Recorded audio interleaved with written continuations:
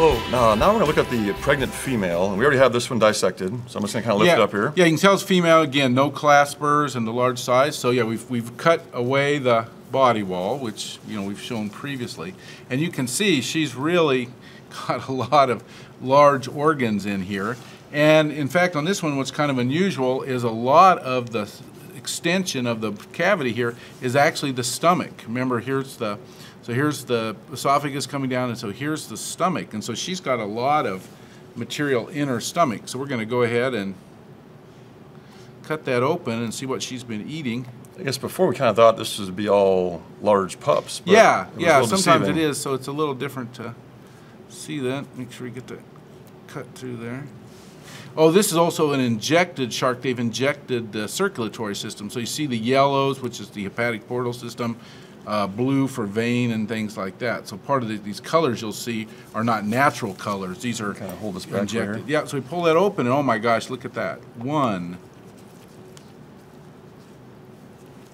2, 3, 4. Wow. 5.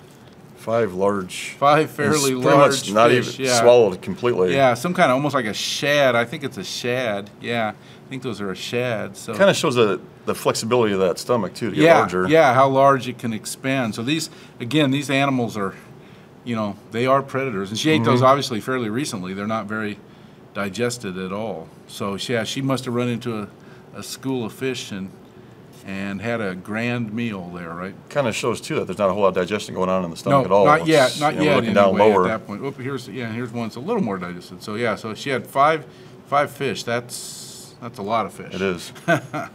Should we go ahead and look at that? Okay. Well, yeah, we'll set those aside. Now we can give it a little more room here and say kind of push the liver out here. Here are. In fact, we may want to just remove that those? liver, I think. Both sides here? Well, well, we can see pretty good on this. Let's try this. Okay, here, we mentioned earlier, here is an ovary. Here's a mature ovary on this. So there'll be one on each side. And they have little follicles in them, little round-like structures. And then here's the oviduct running down. And then this thinner-walled structure toward the end is the uterus. And so the eggs would be produced in the ovary, fertilized in the oviduct. And then if there are so many times this could be full, right, of little pups. Yeah, could be full of pups. And I can hold this back here for you. Yeah, and Atlantic dogfish sharks are different among sharks, or there's other sharks that do this, but they're fairly unusual in that they have what's called ovoviviparity. In other words, they don't lay eggs, they retain the eggs inside of their uterus here to, so all this material here would be egg, yolk, basically. And so you can see that pulling apart. Ah, yep, here we go. And there's a little baby shark.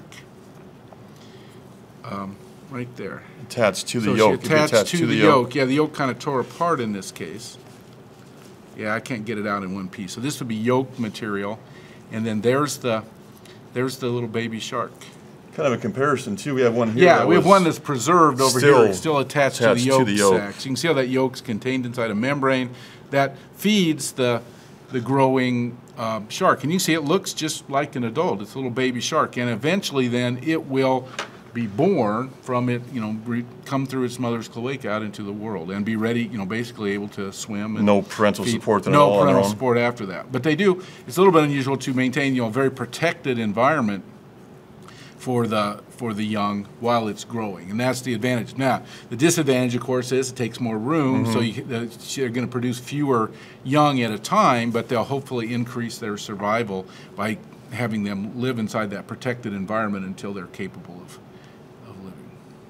So different than many other sharks and rays lay eggs themselves. So here's the little baby there. I guess we could look on the other side just in case. It didn't look to me like there was. Well, no, maybe. No. You could find them on both sides then. Yeah, you could theoretically find them on both sides, but here's the uterus. I think it's empty. Yeah, so that little one, there's a lot of material here in the small intestine again, but I believe she just has that single pup.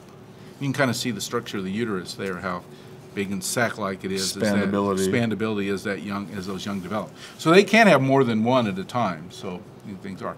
And it's getting rare. You don't see this that often when you're dissecting, but occasionally you will run across this. And students certainly will have questions about this idea of young being, the eggs being retained inside and the young developing inside the female's uterus. This is not a true placental condition. It's not. There's not a connection to the mother like there would be in mammals and some other animals. Thanks so much, Dale. Oh yeah, no problem.